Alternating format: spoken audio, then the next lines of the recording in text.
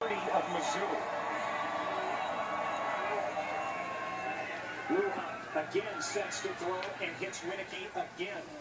You know, looking at this receiving corps for South Dakota State kind of reminds you of Missouri's receivers, at least from a height and weight standpoint last year. Winnicky's 6'4", 205. Schneider's 6'5", 225. Jones 6'4", 215. They got some good receivers.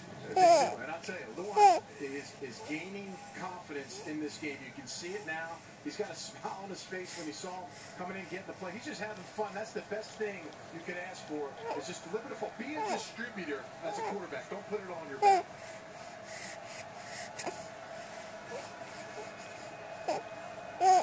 Missouri's going to rush 5.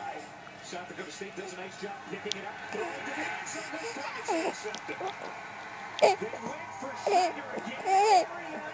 The quarterback. Two new starters in that quarterback core for Missouri. With the second interception for the Tigers today. Well played by the quarterback, Penny. And Luan got a little greedy on that one. Snyder's 6'5", and he's not 6'10". Overthrows the ball just a little bit there. He was going front side, came back. It was called a sluggo, a slant go route. Just overthrows the football. Great concentration to bring that in. They needed that play. Again, Missouri, another big play.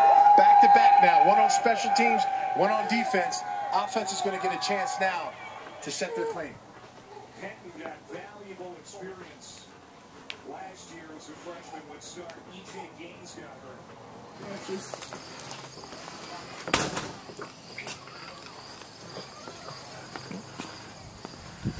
These Reggies.